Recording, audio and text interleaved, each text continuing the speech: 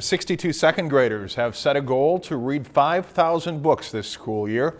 Our Jenny Day tells us how the Walker Rotary Club challenged the Walker Hackensack Akeley students to this and what their reward will be.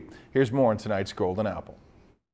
The Rotary Reading Challenge thermometer is getting higher and higher as students continue to read. It's fun when you read because I like reading because it tells about you a lot. Like if you need to know something, you can grab a book if you need to know something. I can't stop reading when I read.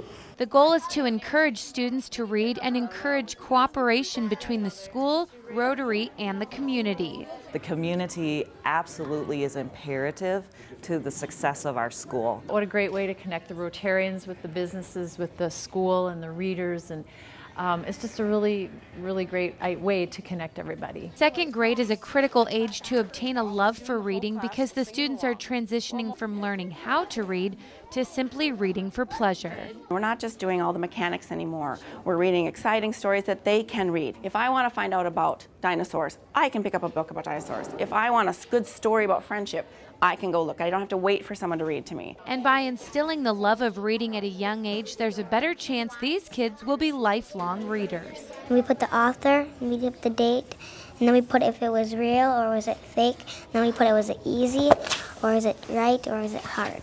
I like the nonfiction books because they tell a lot of smart things. Second grader Gabby Cairns prefers reading on her own, but likes being read to as well. You don't really have to do all the reading. It's just you can listen and like relax. Children who read a lot or are read to a lot, their reading skills are stronger. "Oh no," says Quail.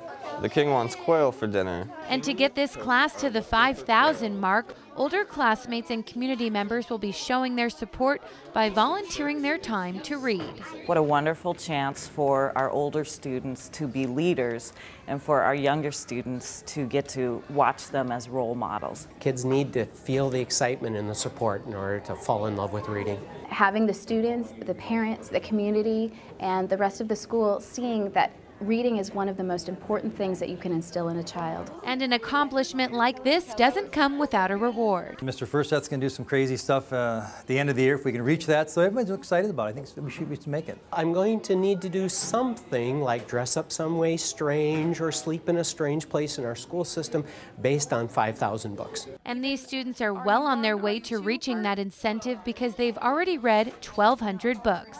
For this week's Golden Apple, Jenny Day, Lakeland News. Local businesses are showing their support to the Rotary Reading Challenge as well. For example, local banks will be providing $100 savings bonds to the top 10 readers. What a great program that is, and it's very successful this first year. If you've enjoyed this segment of Lakeland News, please consider making a tax-deductible contribution to Lakeland Public Television.